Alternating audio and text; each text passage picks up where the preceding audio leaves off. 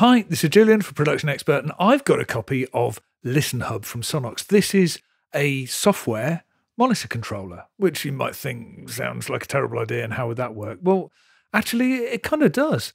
Here's how it works. It's a system-wide application on a Mac, and that means that it sits between your DAW and your audio interface, just like a monitor controller would. And the way you set it up is you get your DAW to talk to this intermediary, this software that sits between the outputs of the DAW and the inputs to the monitor controller.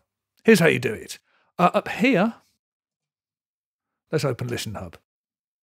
Here it is. This is what it looks like. And what you need to do is you need to route one of these three inputs, route your DAW to one of these. I'm going to send it to main. So how you do that in Pro Tools is, I'll put this away, it sits on top, but we'll get to how you get to it in a minute. What I need to do is I need to come into my playback engine in Pro Tools. This is going to be similar in any DAW. And here, for my playback engine, instead of talking to my interface, like this Focusrite Thunderbolt, I talk to ListenHub. What happens then is in the I.O., if I come into the I.O., I'm presented with some inputs. I'm presented with three outputs: system, main, and reference. Three pairs of stereo outputs, and one input, a loopback, so I can loop back something from some other piece of software. So, for example, I can record the output from my browser into my DAW. Really handy, that. Anyway, that's all you really need to do, apart from go into the bus, and if you've been using something else, you need to make sure that your mix bus in this example is routed to the main left and main right. There we go. So that is sorted. Okay, so how do I get to it? I can open up that app, but then it'll be on screen, it'll be in the way. So there is an app that can sit on a device. It can sit on your phone, or it can sit on your iPad. So here's ListenHub on my iPad. And what we've got is we've got these three inputs. We've got two sets of outputs, main and alt. I've got my headphones on alt, and on the main, they go into my monitors.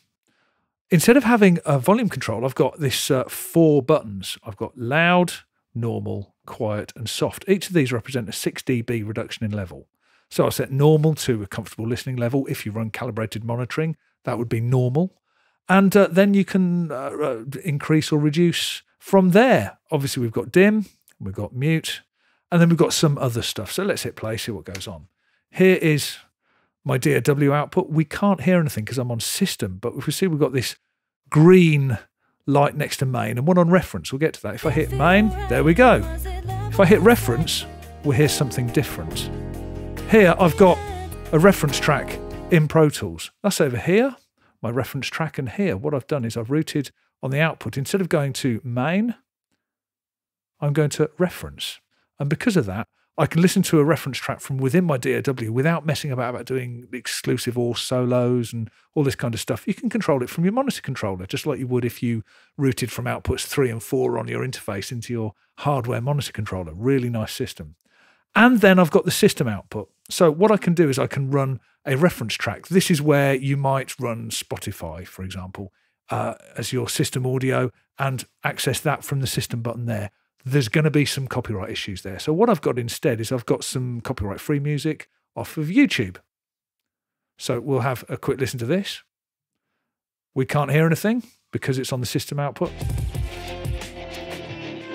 Well, that's certainly different from my track. I'll hit play in Pro Tools, and on main, there's my track, there's my reference, and there's some noise from YouTube. So there we go. What have we got in here? What we've got is we've got various tools for, we'll pop on the reference actually, and we can band solo across these preset bands.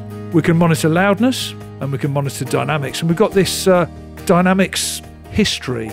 This measures in PSR, which is a peak to short-term ratio. Very useful. And of course, here's my volume control, like so.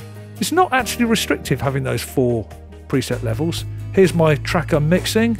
I can mono that. I can listen to just the sides, and I can do other things like swapping left and right, etc. So that's how that works. I can swap between my monitor sources, but here's something that's really nice. I've got all 3 running at the same time. If I hit match input loudness, it'll take a loudness measurement of those 3 sources, and I'll get a loudness matched level between all three. Anyway, that's a very quick tour of ListenHub.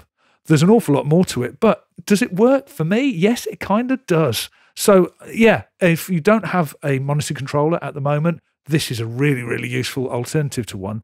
And if you want something that's possibly going to replace that box that's on your desktop getting in the way, this might be an answer, particularly because you can host plugins in it. In this case, on my monitors, I'm running SonarWorks. So that's ListenHub from Sonnox. To find out more, go to the article on the Production Expert blog.